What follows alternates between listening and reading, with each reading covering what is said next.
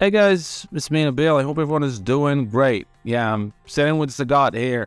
And the reason we're doing that is because I want to talk about a new release of a Street Fighter Udon graphic novel. Now, as you know, I'm a big fan of Udon comics. I've followed the comics since the first issue about 20 years ago, believe it or not, and I have not missed a chapter, I have not missed a release.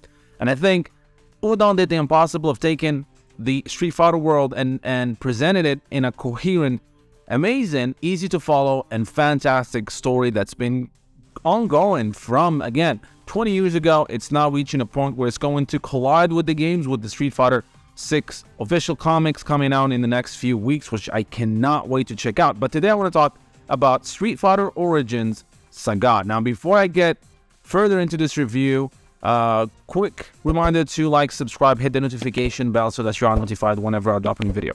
Now, I want to be clear, I'm not going to spoil the book. I'm going to talk about some things, but this is going to be as spoiler-free as possible, so don't expect, I'm not going to ruin the book for you, and the point here is to tell you whether it's good or not, and where, you know, if you should get it. So, Street Fighter Origins is the second release of the Origins line. So first we had Street Fighter Origins Akuma a few years ago, which was really good, and now we have a second one, Street Fighter Origins Sagat. Now, Street Fighter Origins Sagat is actually art is by the amazing and super talented Joe NG, and the story is by Chris Saracini.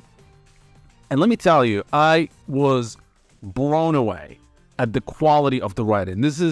I love Udon's comics, right? Udon's comics and the writing has been phenomenal for me. I loved it. They did a really good job. But this is another level. This is a book that takes Sagat, one of the most known characters from Street Fighter comics, from the Street Fighter games, and they gave it so much depth that you really feel for the guy. You really understand his journey from being a good guy to an kind of an evil guy to, hitting his lows after being defeated by Ryu, which is, they don't mention that here, but you basically see his journey from when he was a young Muay Thai fighter up to when the Street Fighter, the first Street Fighter tournament. And again, the thing that really was compelling and it was mind-blowing to me is how political this book is. This is quite a political story.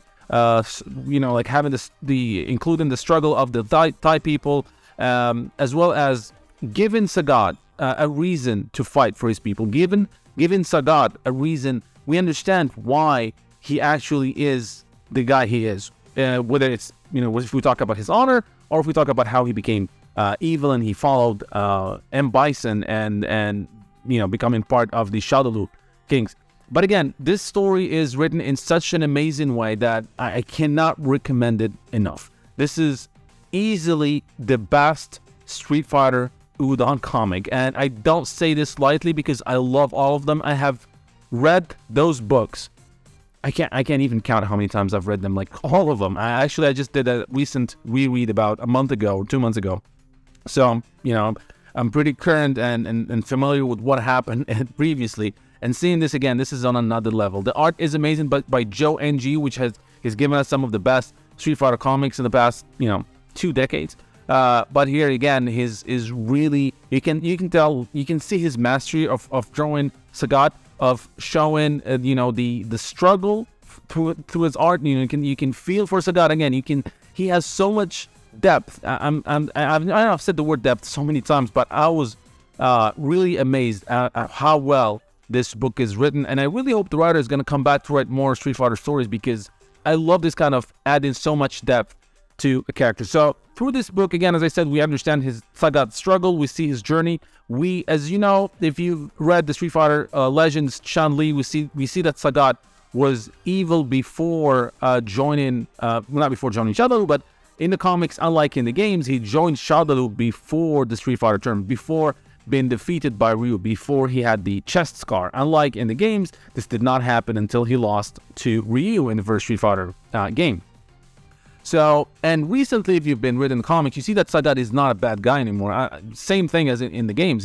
He is back to being a good guy. So we can understand why he actually was working for Shodown around Street Fighter Legends Chun-Li, which is when he defeated and killed Go Hibiki. So we kind of understand how he went there. We also understand how he shifted later on. We get to see his background, understanding his past.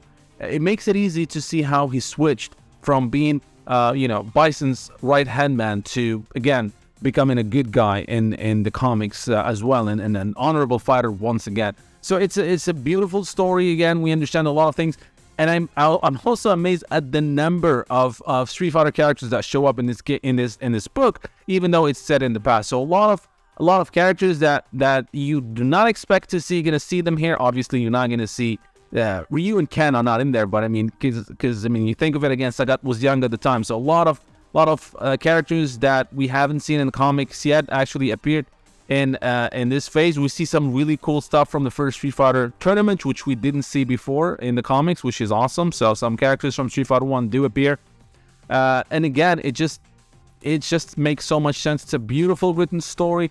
It's actually shipping right now. You might be able to find it at your local bookstore, but it's shipping right now. You can order it from Amazon, or also you can order it directly from Udon Comics website. Again, links are in the description below. But if you are a Street Fighter fan, if you are a Sagat fan, this is a book you do not want to miss. Even if you did not read the previous Street Fighter comics, you don't need to know much before. You could just jump in and make this your first Street Fighter comic. It absolutely is a phenomenal book. Again, it's out right now. Let me know in the comment section if you read the book and if you're excited. Let me know all that and more in the comment section. Again, don't forget to like and to subscribe. And until next time, thank you guys for watching. I hope you guys enjoyed this video from Neogeonow. Now don't forget to like and subscribe if you have not done so. And I would like to take this opportunity and thank my patrons for supporting the channel and making this content possible.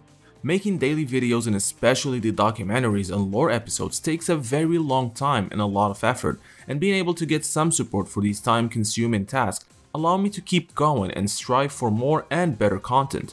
With that said, I want to give a big special shout out to Michael, Brian Tiard, Fahad Suwaidi, Jacques Paul, Berugadono, and Enrique Sandoval, as well as special thanks to Shaka Asamia, Refugio Robles, Felipe Guimara, Jihao Ju, Muhammad Al-Blushi, Anthony Longino, Burned Retinas, Lily Wong Esmeralda, Goran, and Dangerman 1973. Those of you who are not yet Neogeonow patrons, I hope you will check my Patreon page where you can become patrons, helping the channel produce more videos as well as receive special perks that are exclusive to patrons, like early access to videos, exclusive making-offs, and other SNK digital goodies. Link for the Neogeo Patreon page is in the description below. So until next time, thank you for watching.